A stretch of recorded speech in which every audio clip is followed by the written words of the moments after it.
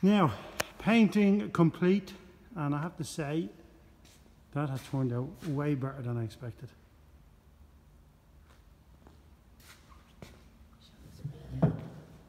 We got this paint, I'll show it, of Vinnie Burns paint in Coilmore Road, and he was able to mix up the exact colour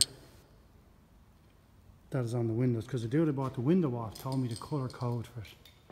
So I got a couple of cans of paint for like 40 or 50 quid now, and a few other bits and pieces, decent masking tape, and this stuff here, look at you, see this? That's it on the doors there, look. It's fantastic stuff, absolutely fantastic. But I need another can, because a little bit on the inside is a couple of spots.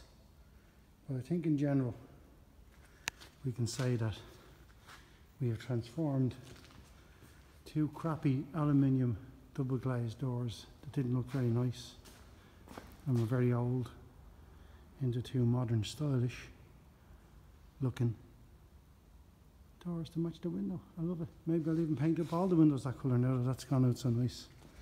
And I can actually spray paint, because that's my first time spray painting anything.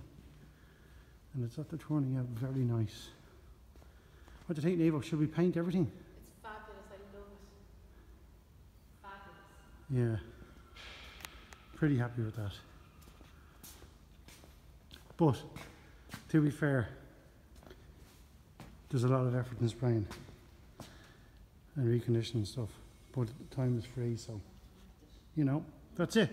Bye bye for now.